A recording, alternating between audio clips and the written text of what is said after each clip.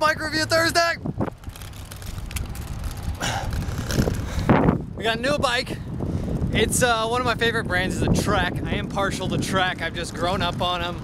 My first bike was like a Trek, so I still love them. This is the Trek 7.3. I think just kind of like mid-hybrid cruiser. We're gonna pull into the usual spot, squeaky brakes, and give it that photogenic look here.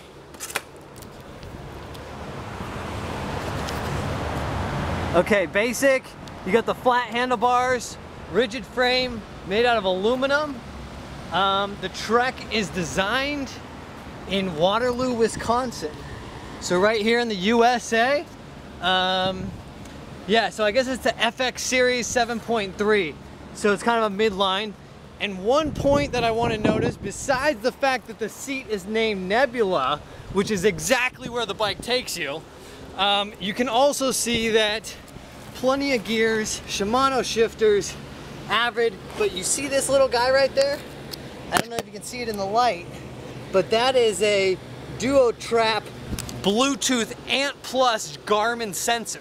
Essentially what that does is connect to your GPS and tells you cadence and tells you a bunch of other good info right there down in there. So that's actually built into the frame, which is flipping awesome to see, just integrating these products. This all has internal housing, so you can see the cable goes right into the frame. The shifter and the brake cables makes it look like a clean, seamless connection into the bike, causing it to like go as one. You know, it's almost like your veins running through your body. This has bike housing and cables running through its tubes, which is just like the heart of your pumping body, pumping the blood, if we can make an analogy. So that's kind of it. Oh, another day's work. Hi. So we're gonna have to swim around, and yeah, overall I like the bike. Product link down below. Hi, good afternoon.